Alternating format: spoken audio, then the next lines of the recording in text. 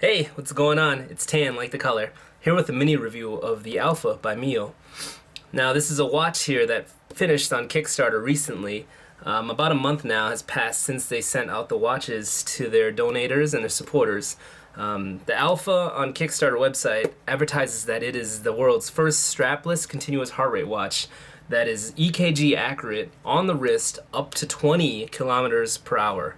Now that's saying a lot, you know. There's been a lot of watches out there, but you gotta hold, put your finger on it, things like that.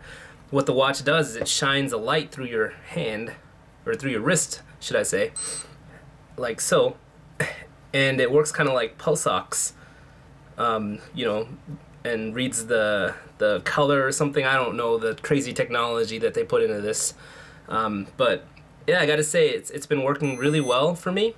I've used it about 4 times a week. Liz and their crew has done a great job with this watch, making it really streamlined, all the dots and everything. You have to wear it pretty tight, but that's fine. You'll get used to it. And there's the pros that I like about it is that, being that it doesn't require a chest strap, that's really convenient for people. Wearing a chest strap is not very convenient. I had a chest strap.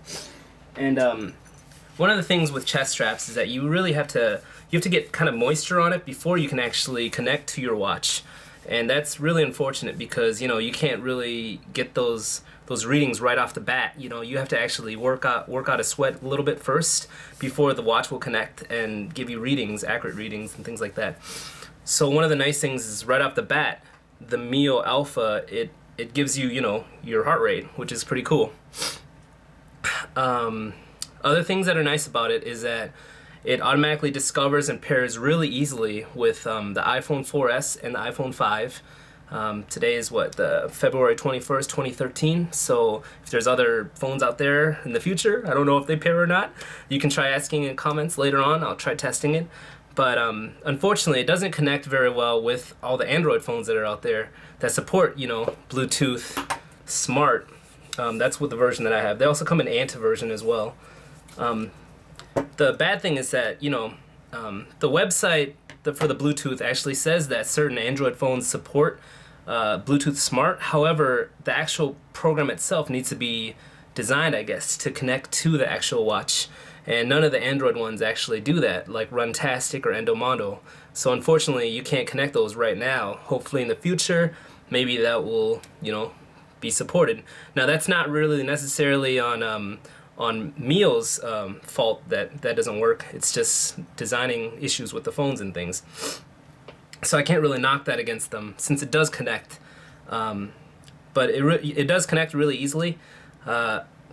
Now some cons, let's move on to the cons now of the watch. Some issues that I have with the watch is that as the strength training that I've been doing, I have to actually for myself, my personal issues, I actually have an ICD installed in my chest, which will shock me to bring me back to life if I get above 200 beats per minute. So I really need to know, my heart rate at all times. And when I'm strength training, say I'm doing a lot of push-ups or something that constricts, a certain muscle or something, it doesn't seem to accurately track my heart rate. Like, it'll just go down to 60 beats per minute on the watch, but I know I'm up in like the 130s, 140s. So I'm not sure exactly what's going on with that. It might just be because it's constricting the muscle or something. But if I wait like a minute, it'll start tracking it again. That doesn't happen at all when I'm running, just mainly when I'm doing some strength training or anything like that. So kind of a little issue, I guess. I guess you can't always get your heart rate at all times. But let's see, any other cons I can think of.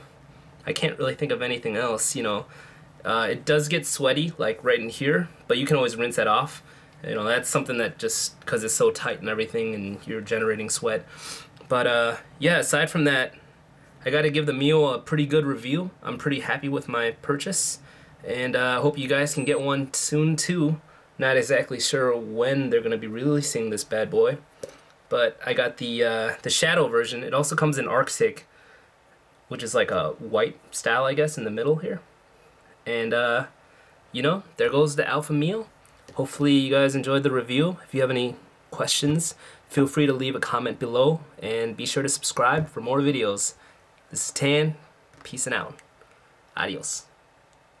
I can't find the button to stop recording.